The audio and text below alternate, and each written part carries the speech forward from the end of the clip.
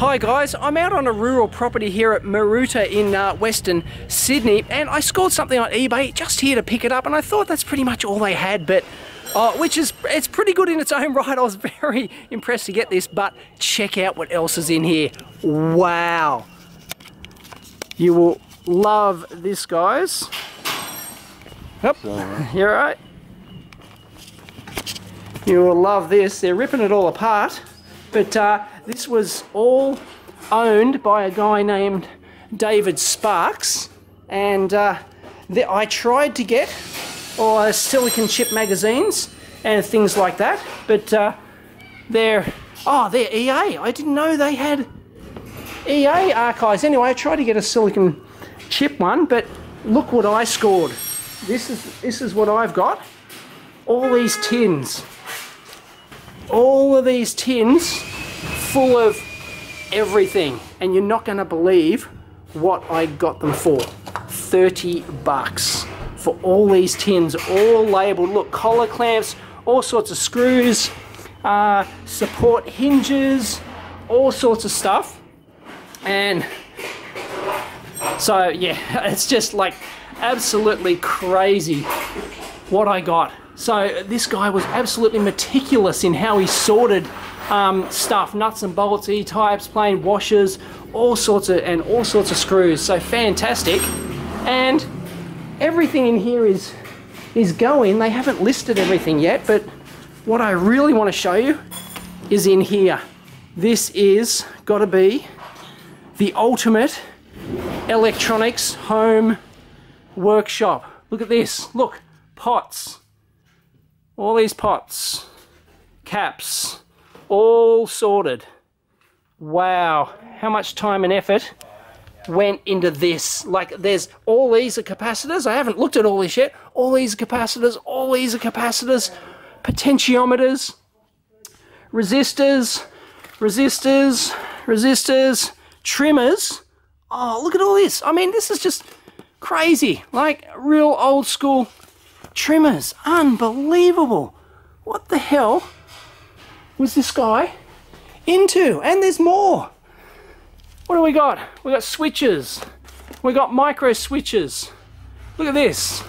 Crazy. Well, we got tube sockets. Well, I got connectors. Battery connectors. Like, just crazy. Wow. Wow. We got some real old school, but all tons of switches. Look at this, tube sockets, connectors. So real old school stuff, obviously into vintage repair and things like that. But then we've got headers and stuff like that. Absolutely incredible. And then, look, are these all tubes? Mullard, Phillips, all tubes. Look at this. This is ridiculous. And more connectors. Crazy. Have you ever seen a more sorted collection of this? Like, this is like old school electronics store, and this is in this guy's own home workshop. Wow. Look at this. Resistor networks. Crazy. Inductors, transformers, more caps. There's more caps than you can poke a stick at. Unbelievable. So, ceramic. Look at all those ceramic caps. Wow. I mean, and they want to get rid of all this stuff too. They have no idea what to do with it, and I'm not surprised. So, they're happy to take offers on all this stuff. So, relays, electromechanical, or hundreds of different, or dozens, at least dozens, different types of relays. Crystals, inductors, crystal filters. Look at that. Wow, oscillators, delay lines, display modules, VFD display modules, crystals and filters, indicators and lamps, resistor networks, fuses and breakers. Wow. And that's just that wall there. And it looks like we've got more tubes and stuff. All your old school guys. Transistors, bipolar. There we go. Look at that. TT series. Wow, separated into all the series. 2SC 1800s to 2SC 1900s. Wow, 2N3055s. This is the mother lode. It really is. I've never seen a collection like this. It's just absolutely stunning. Absolutely stunning. Small signal MOSFETs, like each individually bagged. Look at this, dual gain N-channel MOSFETs. Wow, got to be kidding me. Chips, 7900 series, CMOS, micro memory control, display controllers, read amplifiers, what? 4000 series, TDA or linear series, look, TDA audio amps, bipolar logic, all your 7.4 series stuff.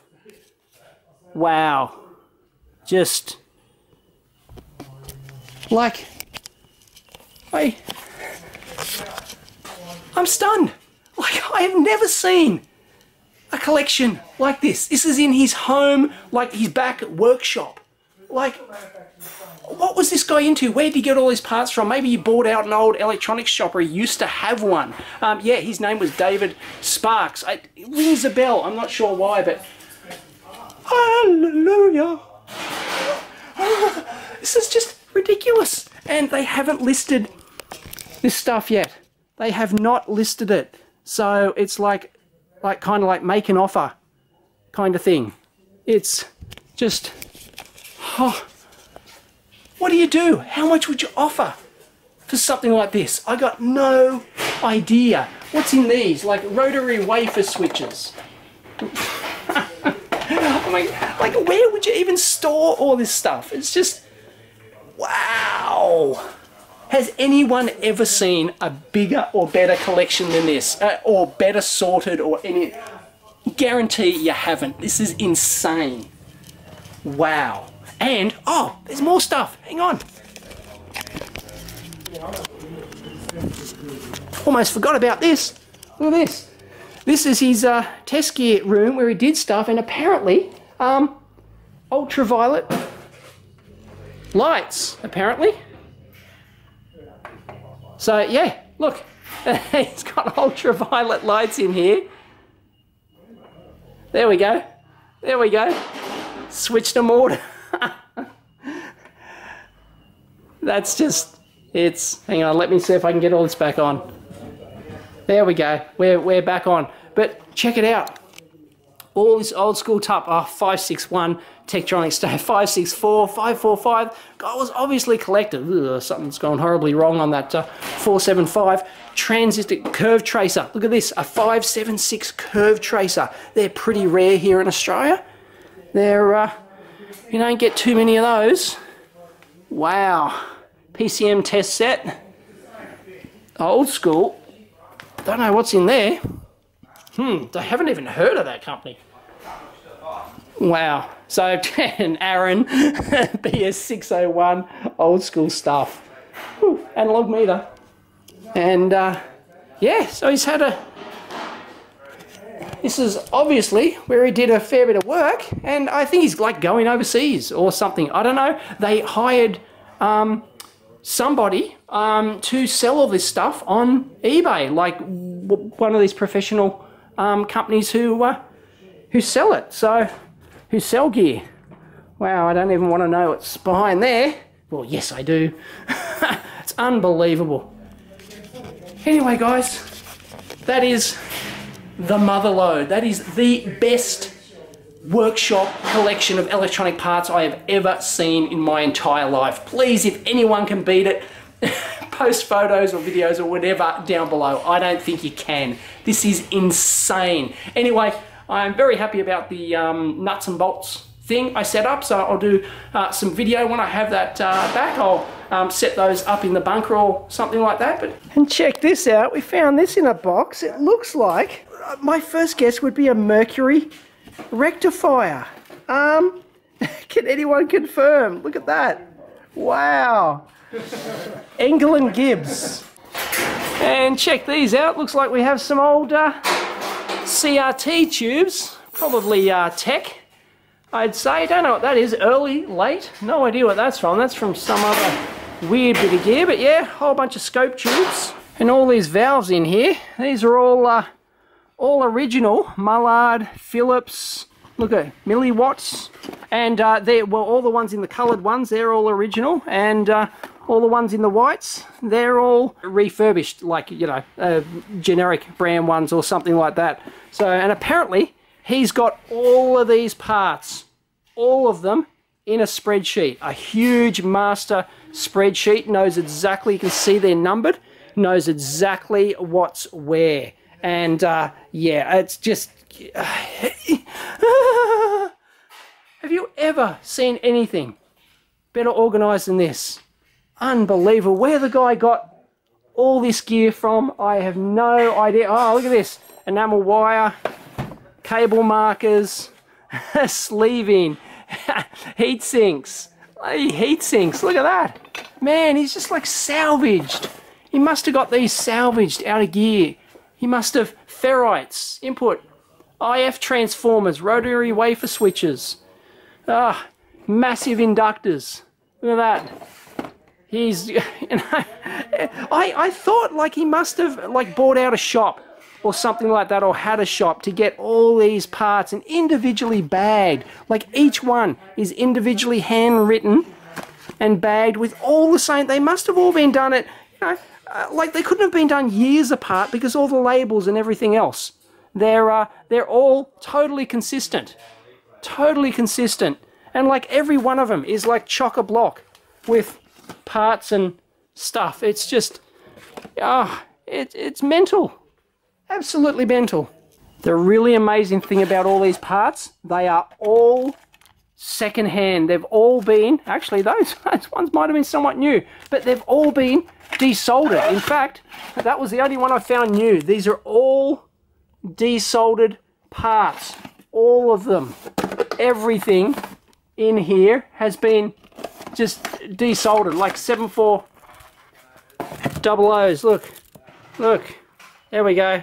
They've, you know, everything has been desoldered, and that's the absolutely amazing thing about all this. They're all, I mean, he's got some sort of packets of new stuff, and he's labelled on some of them if they're new, but otherwise, they're, yeah, all just salvage parts. Unbelievable. Must have spent his entire life just desoldering parts. Absolutely ridiculous.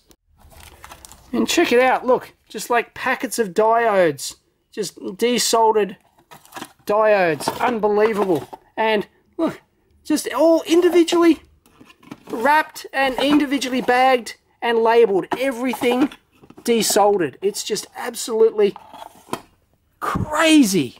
Wow. And it's all through hole. I haven't found any surface mount parts here yet at all. It's just all old school. And there's all magazines, books, server racks, all that sort of thing. But I'll just leave you with that shot. Look at that. Catch you next time. And check it out, I managed to transport them all back to the bunker in, I think, one piece. Maybe the odd tin has fallen down at the back there, but... And just a quick follow-up to that video. Sorry about the video quality. I think I might have had my camera set to the wrong setting. I wasn't expecting to go out there and shoot any footage, so I just got what I got, and I actually ran out of memory card there, so yeah, sorry about that. But anyway, I hope you got a good idea of what that collection was like. It was insane. The first time I saw it, wow, this is like the Holy Grail. You know, it was like walking into a Mouser or a DigiKey warehouse. It was absolutely incredible. But the more I looked at it and the more I thought about it, looked off camera, looked through some stuff, it was all through hole stuff. I couldn't find any surface mount stuff at all. I didn't search every drawer, but it looks like it was all pretty much, I hate to use the word obsolete, but it was pretty much all through hole parts, and most amazing of all, it was all, the vast majority of it was like desoldered, salvaged parts.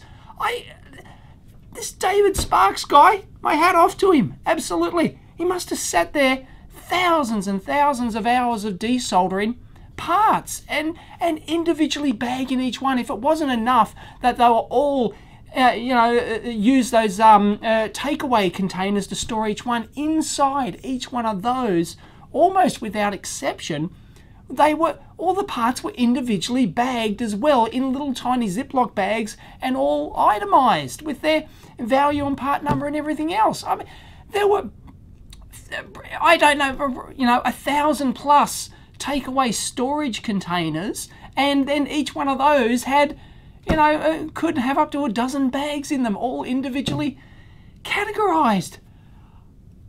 Wow! And it's just a shame that it wasn't all sort of new parts. If it was new parts, it'd be worth an absolute fortune if it had all, modern SMD stuff and things like that. But that's obviously what this guy was into. He was into, vintage stuff and salvaging parts. And anyway, I was absolutely blown away by that. I have never seen or heard of a better personal collection than that.